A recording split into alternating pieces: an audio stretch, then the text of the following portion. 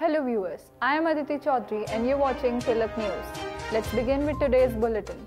For the first time in a decade, voters in Jammu and Kashmir are heading to the polls on Wednesday for the first of the three-phase Assembly election 2024.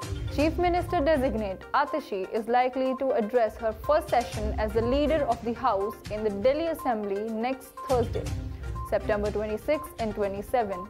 As said by the party functionaries on Tuesday. The Ministry of External Affairs said on Tuesday, Prime Minister Narendra Modi will be visiting the US from September 21 to 23. The Prime Minister will take part in the 4th Quad Leaders Summit in Wimbledon, Delaware, which is being hosted by US President Joe Biden. Donald Trump made his first public appearance after dodging a second apparent assassination attempt in Flint, Michigan. Israel on alert as Hezbollah vows retaliation over pager attacks in Lebanon. Oracle CEO Larry Ellison surpasses Jeff Bezos to become world's second richest person. Squad leader Mohana Singh has become the first women fighter pilot to join the elite 18 Flying Bullet Squad, operating India's indigenously made in India light combat aircraft Tejas fighter jet squadron.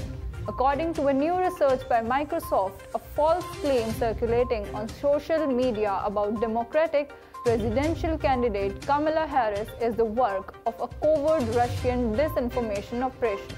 According to a Finance Ministry release, Finance Minister Nirmala Sitharaman is scheduled to launch the centre's NPS Vatsalya scheme today on September 18, which is the central government's new pension plan for children. India edged past China to win Asian Champions Trophy.